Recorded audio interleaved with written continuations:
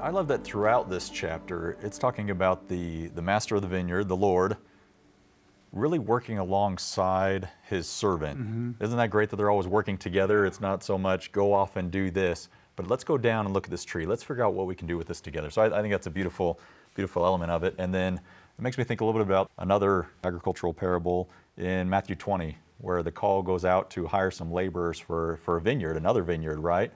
And they get hired some in the morning, some in the afternoon, some in the evening. And we're all needed, and we can all do our own small part to help bring in the harvest. Harvest is an especially critical time, because with a crop like the olive crop, you just harvest one time per year, and you don't have another shot until the following year. Well, my brother, when he got called on a mission, was struggling because he felt like this is so important, and I want to help people as they're rebuilding their lives and help them understand how this gospel can help them. And who am I? Like, I'm 19 years old. I don't know what I'm doing.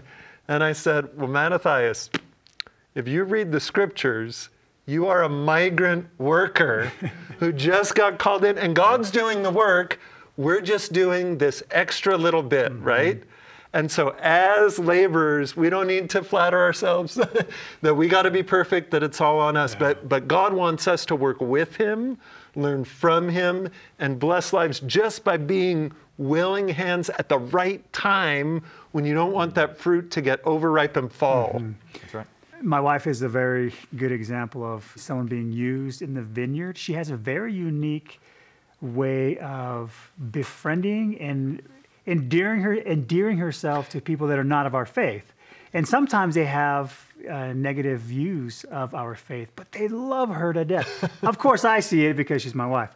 And sometimes just spreading goodness throughout the world and making those connections, I think, is what the Lord is trying to help us in this harvest time to do, to go out and gather and spread that goodness.